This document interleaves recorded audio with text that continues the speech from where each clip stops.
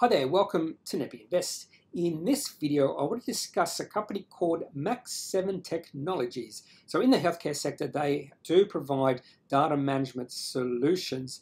Now they are a very, I will say, they have a lot of moving parts, a very dynamic company. They have been acquisition hungry in the past. Now I haven't been paying close attention to Mach7 over the past, say, 6 months or so, because even though I was a shareholder of this company for quite a few years, I did sell out thinking I was being very clever, selling out for a profit, and then subsequently I just saw the share price keep on rising. So sometimes impatience can be your worst enemy, and sometimes you should just ignore that saying. You can never go broke taking profits, and I think let your winners run really applied in this case. I should have let my shareholding in this company run as far as possible. So even though I did sell out of Mach7 a little bit too early, I don't begrudge them any success. In fact, when I look at their Appendix 4C, which they released on April the 12th, it impressed me substantially. So in this video, I'm going to look at their Appendix 4C and talk about why it did impress me. So let's get into the first slide, which is looking at some facts and background in regards to Mach7. Mach7 Technologies has one of my favorite actually ticker codes on the ASX, M7T. I don't know why, but I think it's just the inclusion of a number there in between two letters. Market cap 310 million. And one of the reasons I did sell out of Mach7 was I had the opinion that the valuation of the company was getting a bit frothy for their revenue, and the fact that at that point in time they weren't really operational cash flow positive. And there was another reason, and I'll talk about that reason in a few slides. When you look at their price to sales ratio, 18 does seem a bit high, but keep in mind a lot of companies at this point or the stage of their business cycle can be quite high when it comes to the price sales ratio. For example, Amazon had a price sales ratio of 40 at one point, and then it dropped to 1.8 by 2003.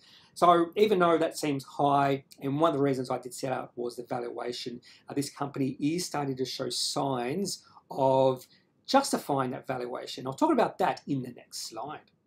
Straight to the important stuff for Mach7, straight to the cash flows from operating activities. This is the first thing I always look for in the Appendix 4C, and I'm searching or looking at two numbers in particular.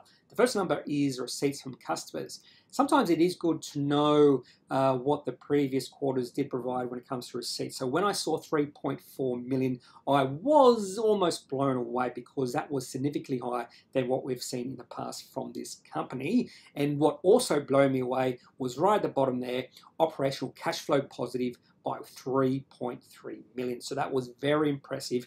And in fact, they increased their cash on hand by almost $4 million for the quarter. So a very impressive quarter for Mach7. And if they can continue this sort of quarterly cash flow moving forward for the rest of the year, the valuation of 310 could be justified.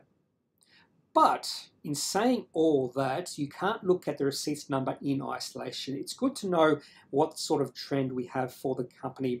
And when you look at the receipts history for Mach7, you can see there is a general upwards trend without a doubt when you look at this. But the receipts is quite lumpy. In fact, one of the most lumpy receipts history I've seen on the ASX.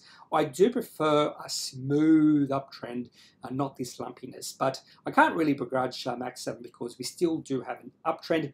When you go back to July 15, when we did have the first Appendix 4C for this company, Mach7, they only had $80,000 in receipts, and they've grown that to 8.4 million. So this company has really grown over the last 6 years or so. In fact, when you look at or calculate the compound quarterly growth rate, it's running at 22% per quarter.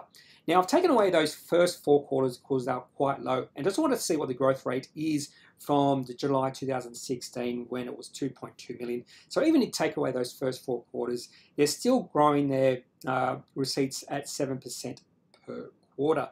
Now, because they are quite lumpy, I wanted to see the trend and then calculate the trend growth rate, and that's running at 4.6%. But still, that's impressive for a quarter. Now, that's almost about 18% per annum, and that's the sort of numbers you do want to see when it comes to receipts, because eventually you can equate that to revenue, and 18% growth in revenue is quite impressive for any company.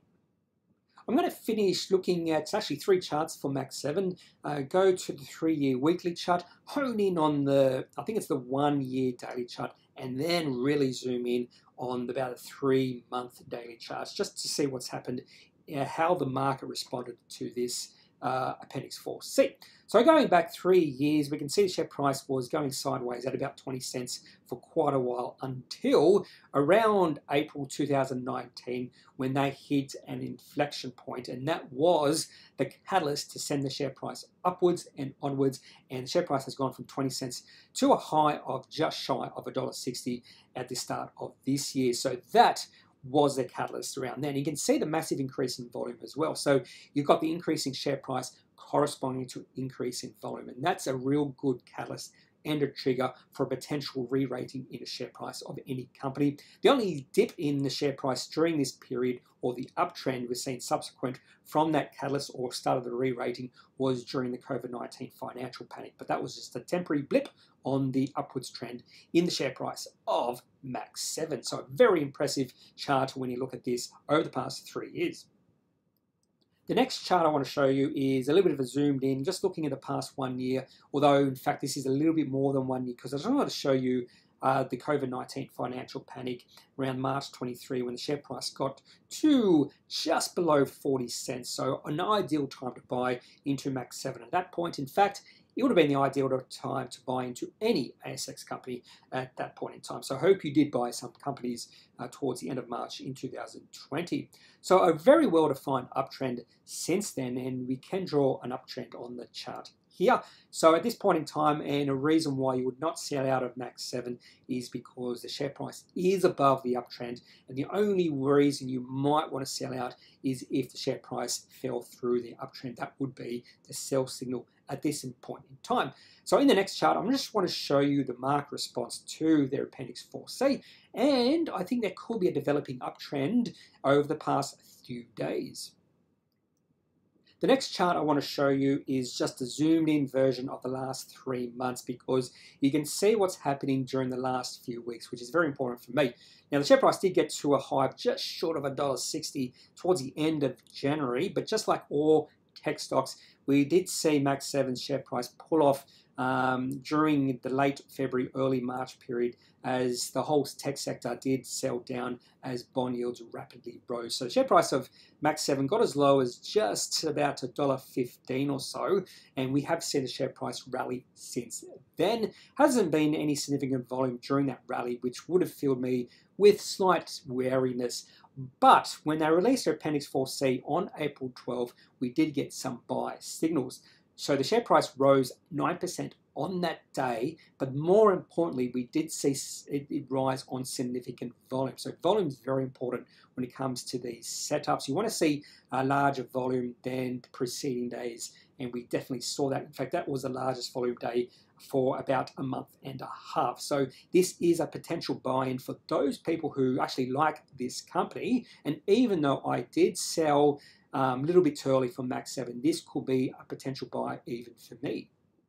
That's all I got for this video of Mach7. And something I didn't mention in the previous slide is a problem a lot of investors have when they sell out of a company, in particular when the share price has risen from when they sell, and that is buying back in at a higher price. And I am going through that right now with Mach7. And even though I do have a buy signal, I'm going through that psychological barrier of buying into the company I've already sold out of. So if you want to leave any comments in regards to that or in regards to Mach7, maybe you disagree with me that this Appendix 4C is impressive. Maybe you thought it was dismal, and if you do think it was dismal, can you leave a comment and explain why? That's all for this video, and I'm not a financial advisor, so if you do need to seek financial advice, make sure you seek out someone who's qualified and can speak to your own financial needs. That's all. Have a good day. Bye.